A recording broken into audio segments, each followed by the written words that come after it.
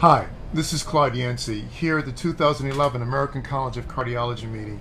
Delighted to bring to you Trials and PIs, a very important segment on theheart.org that gives us the opportunity to discuss with you and with the principal investigators here at the ACC meeting the important late-breaking clinical trials. So to start our discussion about the Magellan trial, I'm delighted to introduce to you Alexander Cohen, who is an investigator from Great Britain and has had a ton of experience in this field. Welcome. Thank you so much for being here, Andy. Thank you, Claude.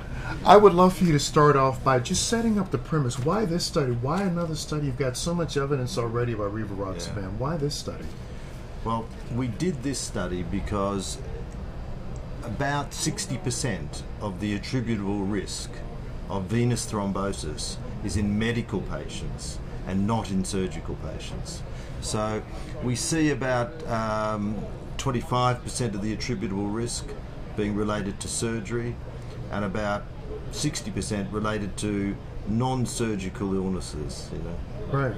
So as you decided to recruit your patients, I'm fascinated at how you collected them. How did you identify the patients to enroll in this study? Well, it's a fairly well-worn path. There's been a number of studies previous to this that myself and other investigators have been involved in.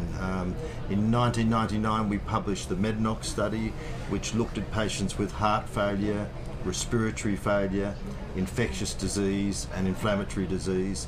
And then in 2004 we published the PREVENT study, which was the study using deltaparin, and we looked at a similar group.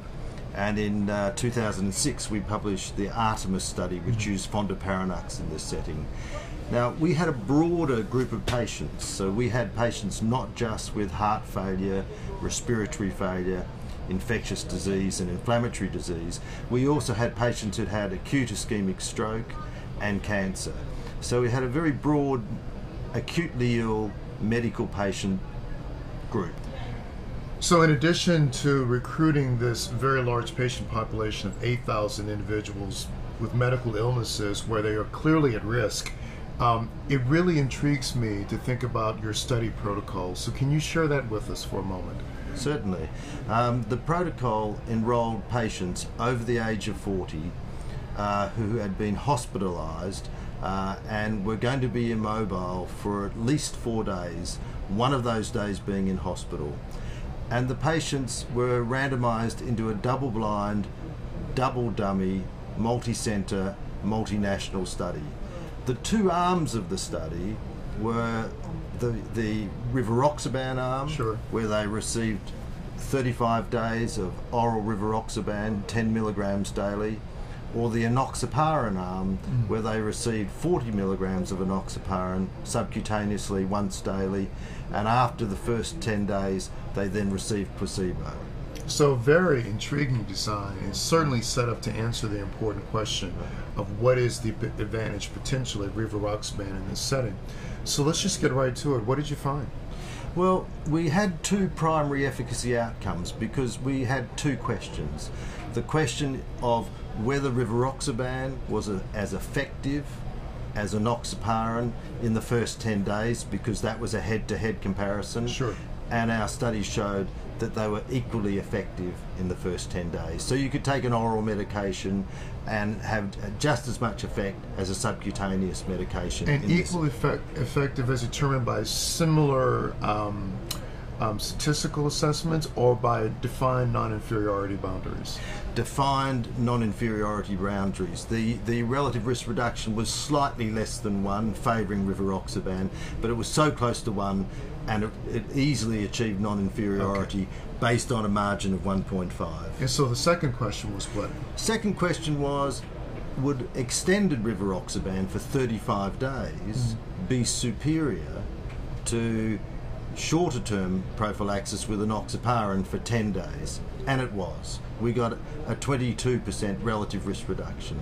So as we wrap this up for the audience, two questions that I think are very important. First, the take-home message or messages from Magellan about large volume deep vein thrombosis and thromboembolic disease.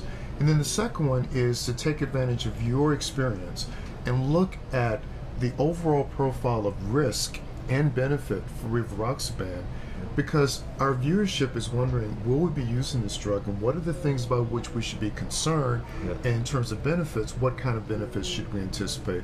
So crisply and quickly, tell us about the take-home from Magellan first.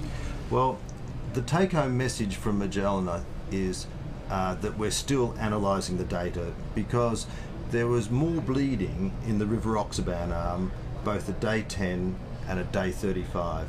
And as a result of that, there was not a clear net clinical benefit. So a very important point. Yeah. So now when we integrate that statement into everything else we have been trying to understand about Rivaroxaban and all the different scenarios, after orthopedic surgery, in the setting of a deep vein thrombosis, in the setting of atrial fibrillation, and now with these new data from Magellan, what are the 2 or 3 messages about Rivaroxaban as a drug now that we can leave with our viewership? Well, I think that this is an unusual finding. We showed clear net clinical benefit in our other studies. So in atrial fibrillation with the Rocket AF, in the Einstein studies of DVT treatment and DVT and PE extended treatment, we showed net clinical benefit. And of course in the record studies we showed net clinical benefit. I think that these patients in the Magellan study are different. They're older, they're sicker. There was the mortality rate was 5% at 30 days, which is, you know, very high. And they had far worse renal function. Over 60% had an elevated or reduced creatinine clearance, I should say. I think that these patients are completely different from the patients that we enrolled in the atrial fibrillations and the DVT and the orthopedic studies, and so the findings in Magellan don't translate into these other areas. And so it sounds like if we were trying to convey a message to the viewership, we would say, look, we have a new anticoagulant. It has a different mechanism of action than the other anticoagulants that we've been considering. Certainly we have to be sensitive to the risk of bleeding. There at one time was a concern about hepatotoxicity. I think that's been reduced somewhat by all the studies we have. That's right. We saw absolutely no hepatotoxicity, and we looked in a cumulative sense at 90 days, and the liver function was perfect throughout. And then finally, it is conceivable that the way this drug is coming forward, we will at first use be able to deploy it in a number of different clinical scenarios, potentially for the benefit of our patients. Yeah, and I think that's true. I mean, I should point out that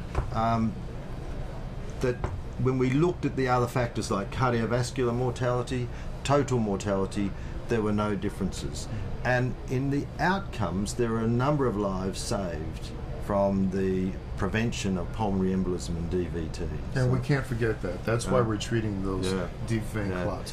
Now, as we're talking about Rivaroxaban, I want to be complete here because I know that early on there were questions about hepatotoxicity, but some of those questions are of much less concern now. But your thoughts on that? Well, I think they are of less concern, and certainly in this large study of sick patients, the Magellan study, there were no changes in liver function that made us concerned. So that at least factors into the equation. But as we talked about already, the net clinical benefit in the Magellan study was neutral. We didn't really see that with Rivaroxaban.